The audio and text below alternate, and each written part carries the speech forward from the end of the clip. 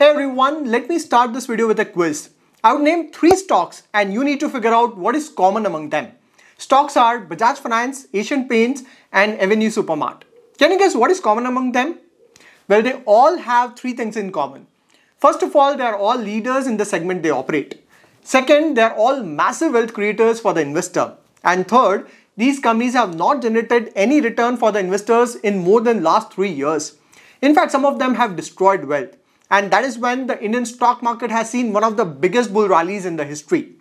If you look at Bajaj Finance, its share price zoomed from bonus split adjusted price of 5.75 in 2002 to levels of almost 8,000 in 21. That's nearly 1400 times return on investment. So Bajaj Finance is not just a 100-bagger, but a 1000-bagger stocks in just 20 years. However, after touching the peak in October 21, Bajaj Finance is currently at levels of around 6,500 in November 24. Then look at Asian Paints. Its share price zoomed from around 12.99 rupees to more than 3,522, creating around 300 times return. But today its stock price is down more than 30% and now trading at December 20 levels. Avenue Supermart got listed in 2017 and its share price zoomed around 9 times by October 21. But today it's down around 30% from those highs. The question is, what really went wrong? Is there a fundamental problem with these companies? Or is it a temporary issue? Because if it is a temporary problem, this correction or consolidation could be an opportunity, isn't it? In my opinion, this correction with these 3 leaders is a great case study to understand how even the strongest of players can face challenges. So let's deep dive to understand the reason behind the fall in these massive wealth creators of India. Before we discuss the reason for fall, let's quickly look at why these companies created massive wealth in the first place. So if you look at Bajaj Finance, it tapped one of the most underrated consumer lending segment of India way back in early 2000 when the sector was in nascent stage. It started giving personal loans, consumer loans to white-collar employees of India. And consumer lending has emerged as the fastest growing segment within lending in last 20 years. Of course, it's not just about tapping the market, it's about execution. They not only grew their business exponentially, but also kept very high asset quality with low NPA. Look at the earning growth. It was below 1000 crore in 2015 and today it is more than 15,000 crore. As a result, Bajaj Finance was the darling of every investor until a few years ago. However, the only problem with Bajaj Finance was valuation. During the peak, company touched price to book of 12, which was exorbitantly high as compared to its historical median price to book. So when market gives such a high valuation, it expects the company to grow at much faster rate. However, of late there has been signs of slowdown in growth as compared to the market expectation. In recent Q2 result, Bajaj Finance net profit growth was 14% versus Q2 of FY24, mainly due to 77% jump in provisions. Apart from slowdown in earning, there is a concern around growing competition for Bajaj Finance. Jio Financials has already announced its entry into consumer lending. So due to slowdown in earning growth and increasing competition and weak quarterly performance, market realized that it's probably not worth paying such a high premium to the company. As a result, company's price to book has now fallen to below levels of 5. In my opinion, market has already factored in the negatives and current valuations are quite reasonable to consider Bajaj Finance for long term. It has been a leader in consumer lending and would continue to dominate this fast growing space. In the long term, management has guided for 25 to 27% growth in AUM, profit growth in the range of 23 to 24%, net NPA in the range of 0.4 to 0.5%, ROA in the range of 4.6 to 4.8%, and ROE at 21 to 23%, which is an excellent guidance. Yes, there can be challenges in the near term that might result in some more consolidation, but current valuation looks good to consider for long-term compounding. Then second name is Asian Paints. Now, Asian Paint has been an undisputed leader in the decorative paint category of India. They have such a strong brand that when you build a house, you only want the walls to be painted with Asian Paint, even if you have to pay a premium for it. Because at the back of the mind, the thought process is you make house only once, so use the best product. The dominance of Asian Paint can be gauged from the fact that in FY24, it did a revenue of around 35,500 crore and profit of around 5,558 crore.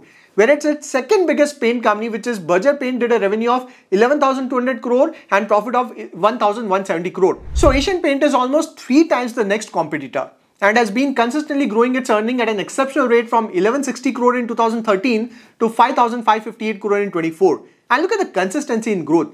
There is no single year where companies' earning has degrown except for COVID. And we all know that India is a growing economy with rising demand for housing as well as commercial building. So demand for paint is only going to increase over time. As a result, everyone wanted a pie in Asian Paint shareholding. Hence, it always commanded a premium valuation.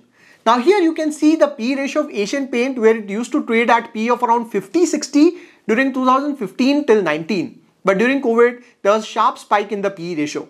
That's mainly because Asian Paint share price zoomed during this phase, but due to lockdown, the earning growth fell down. However, even after that, the valuation traded at very high levels.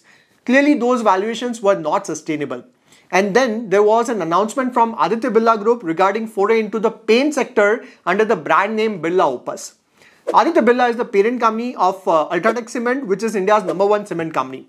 So when you construct a building, you first need cement and then paint. So it was a natural extension for Aditya Birla Group. Grasim has already spent 85% of rupees 10,000 crore capex laid out for Birla Opus and is aggressively expanding across the country. That has changed the game for the Indian paint industry because Aditya Birla is now eating the market share of paint companies. And to defend the market share, paint companies like Asian Paint has taken a hit in their margin by adjusting the pricing, and they are being more aggressive on distribution as well as marketing. And that has directly impacted the profitability and earning growth.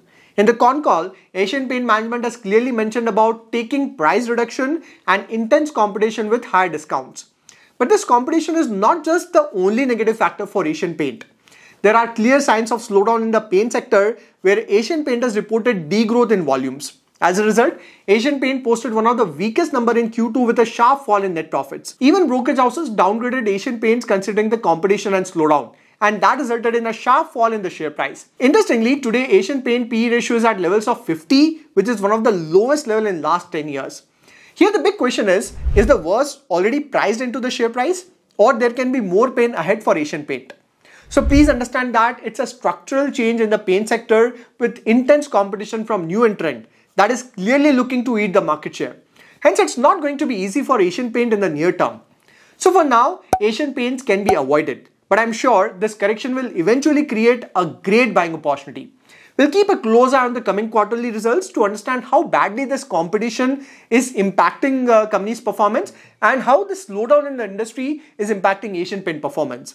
In case you are a long-term investor but do not get enough time to track the stocks or the market, you can explore my weekly video series where I spend 8 hours nearly a day tracking the key events in the economy and identifying potential opportunities. In this series, I also share my own investment strategy and stocks that I'm buying and selling from my own portfolio. I also track more than 200 quarterly results in an Excel tracker along with comments on each company. For more details, you can explore my website or the join button of my YouTube channel. The next company is Avenue Supermart, the parent company of D-Mart that has become a household name in grocery business of India. The biggest reason behind the success of Avenue Supermart was its low-cost pricing model.